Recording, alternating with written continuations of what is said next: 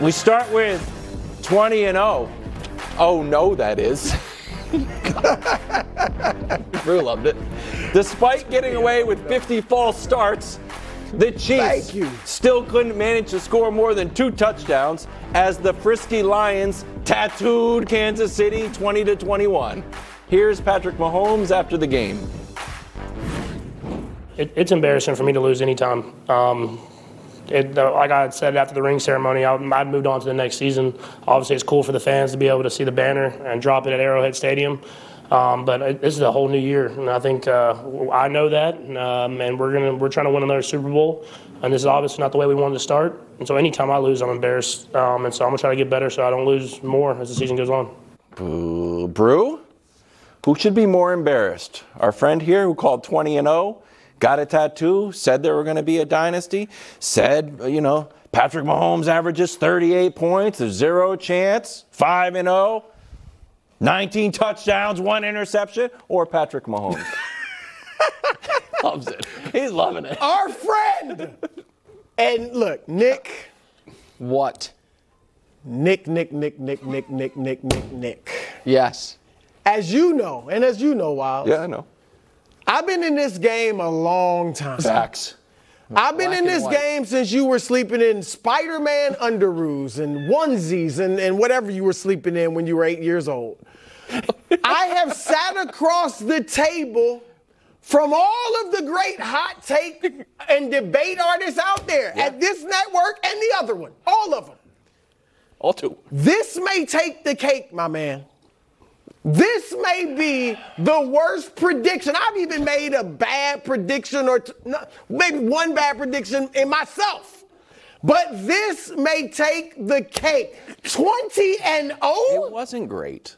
How about 1-0? Can we get to 1-0? Huh? Never a doubt? It's just. How about never a chance? Oh, well, that's a little much. No Kelsey, no problem? How about no Kelsey? No offense. Nick, I do not, from this moment on, I do not want to hear another joke about the Brooklyn Nets. Oh, you can't make this about you. About the LA Clippers. No, this is. Adam, Jimmy Garoppolo, Russell Wilson. No. It's over. You have lost that right. I can't with you, Wiles. Just go. I can't with you, man. Go. Well, I'm done. Do I go? No, you're not. Don't go yet. I felt. I know he's upset with you. Well, I don't know why. I felt disappointed because I felt lied to. What lied to? As you know, I was a fan of the greatest dynasty in all sports. I said, you know what? The guy's made some solid points. It's like rooting against Jordan in the 90s. Why don't I treat the Patriots like my first son and treat the Chiefs like my second son? I'm thinking about going back. You told me it wouldn't care about Kelsey. It wouldn't be a big deal. Oh, yeah? Here's the final numbers on what happened. 45.5%. Look at that bottom line. Completion percent, career low. Oh. Because I tried to be I also lost $20 on the game because I followed your stupid tweet, which has won me several dollars in the past, but last night it backfired. I did have Dusty try to because I tried to be the silver lining guy, You're mean and Broussard's all facts, so I tried to be the nice guy.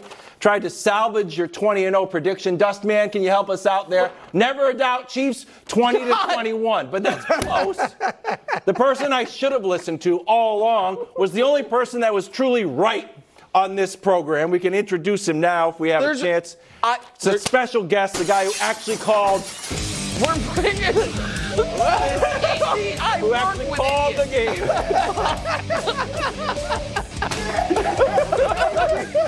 Yeah! He called it. He was right.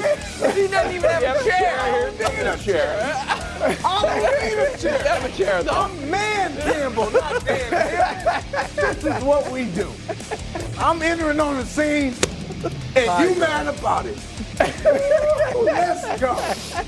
Let's go. As you did call a wise man. Oh, go ahead, Greg. I'm sorry. Yeah. We got a lot to talk about because watching this game last night, you know what I would do? I would look at the game, watch a play be made, and then I would look at my phone to see if somebody was tweeting. Well, you know who was tweeting? Woo, your little finger, your little thumbs were happy last night.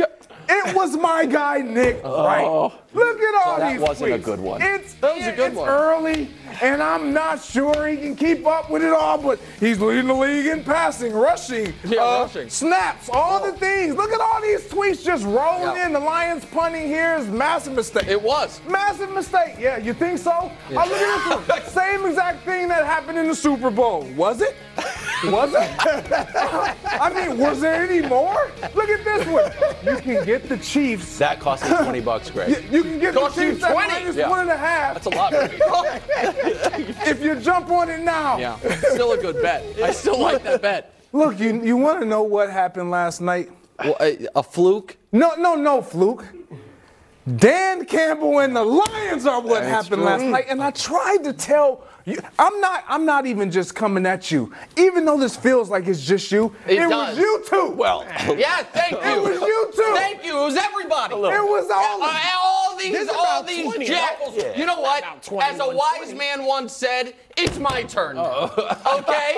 I am going to go ahead and respond because I know America today wants to hear my shame and embarrassment. I know they do. Yeah. And listen, Nick Wright, the prognosticator, 2023 is not going the way 2022 went. As you know, Wilds, I was named by Reuters most accurate sports pundit of 2022. Google it. Really? And then 2023 started great.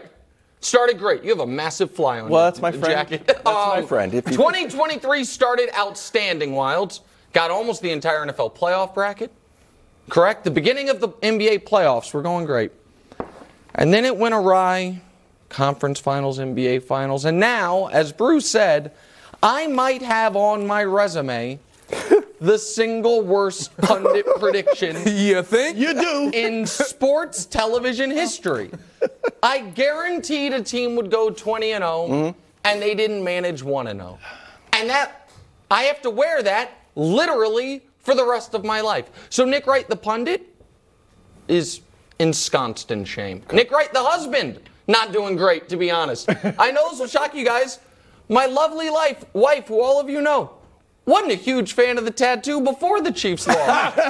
This morning, maybe even less of one. Nick Wright, the father, trying to set a good example. Don't be impulsive. Think about consequences of your actions. My kid this morning, her TikTok was inundated with friends of hers sending them clips of the world making fun of me. So all those versions of me feel sick today.